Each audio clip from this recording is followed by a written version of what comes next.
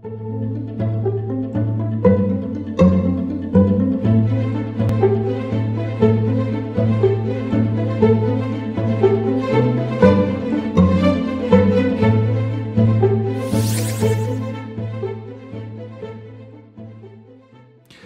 constantly morphing cybersecurity landscape of threats requires the European ecosystem to remain agile, vigilant, and adapt rapidly.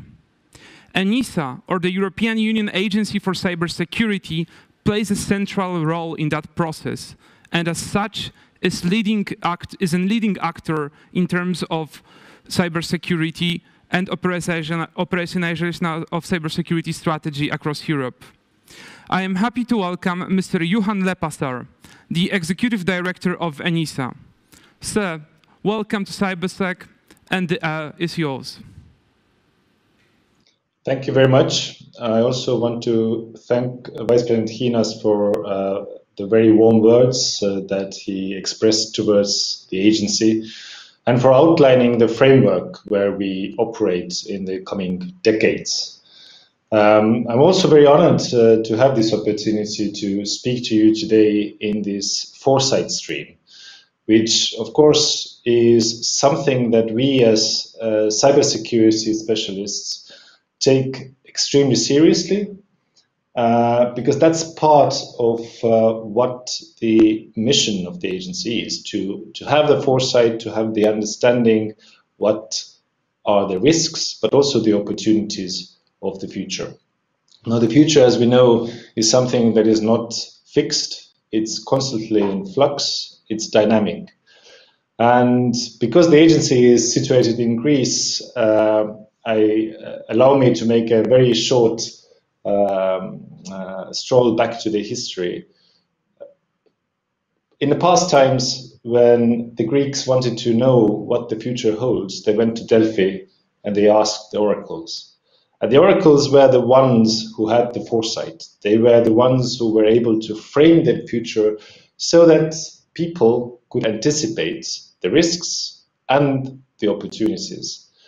And with good foresight, you would be able to make sure that you could avoid the pitfalls, and perhaps even with a little gift to the gods, change and shape the future.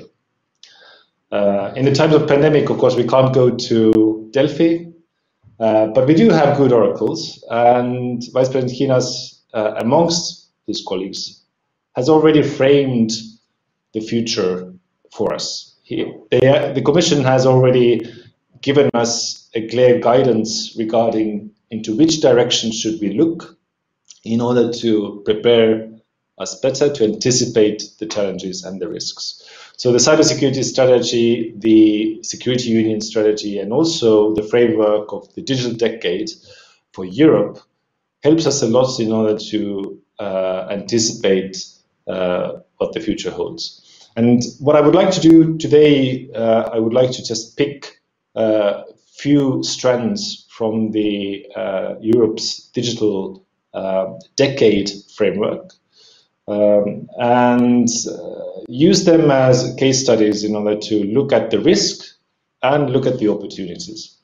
So the digital decade was put in place by the Commission on 9th of March, and it holds four main pillars. So about the skills, it's about the infrastructure, it is about the private sector and businesses, and it's about the public sector. And I would like to take two out of the four, and I would like to start with the infrastructure part. Resilient and strong infrastructure is crucial when we talk about the emergence of digital society. And we know that there are already developments which are not in the far-flung future, but wait for us already around the corner. It's 5G, 6G. Yesterday I had a great opportunity to participate in a meeting that discussed about quantum communication infrastructure. So these things are coming, and the question only is, what do we do in terms of understanding better the risks and the opportunities that are involved? The interesting thing about infrastructure is the architecture and the basic layout of infrastructure is quite resilient when it comes to time. It doesn't change much. You can walk around Athens and still walk around the same routes that people 2,000 years ago used when they went from point A to point B. And as it is with physical infrastructure, the digital infrastructure has similar straits. And we know that from the work that the agency has undertaken together with the Member State and Commission on the 5G. 5G is a new technology, but it's built as a new layer on top of the old layers about 3G, 4G infrastructure. So when we talk about resilient infrastructure, it's very important to understand what is the baseline. Is it a new virgin technology that is being applied on a virgin ground, or is it something which is an upgrade of an existing infrastructure? And what we see, of course, that quite a lot of incidents happen because of vulnerabilities in legacy systems. It's not so much the new part which is problematic, but it's the fact that we haven't looked into our past and we haven't understood what are the risks involved. And this is where ENISA comes along, and we can see that through the work that we do in compiling sector-specific or general threat landscapes or risk assessments, we can create a better understanding of what are the vulnerabilities of our past systems. And this is essential when we plan the deployment of new technologies. Thus, the two new proposals that the Vice President already outlined, the NIS2 review, helps us because they strengthen and give better tools to agencies like ENISA in order to deal and take the knowledge that we get from the incident reports and the vulnerability reports and use it to understand better the risks that are involved. So this was about the risks. What about opportunities? And I would like to use the final pillar of the digital decade framework to discuss about opportunities. Now, public service and digitalization of public service is an important challenge. But if we look at the issues involved, or if we look at the plethora of services that the public sector offers, the most important service is trust. Trust underpins the way that our society functions. It is underpinning the daily transactions, the information exchange, the partnerships, the collaboration that take place.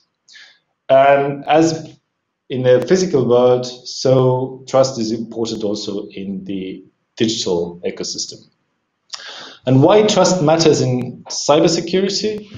If you look at the recent ENISA threat landscape, the three most important cyber threats are malware, web-based attacks, and phishing attacks.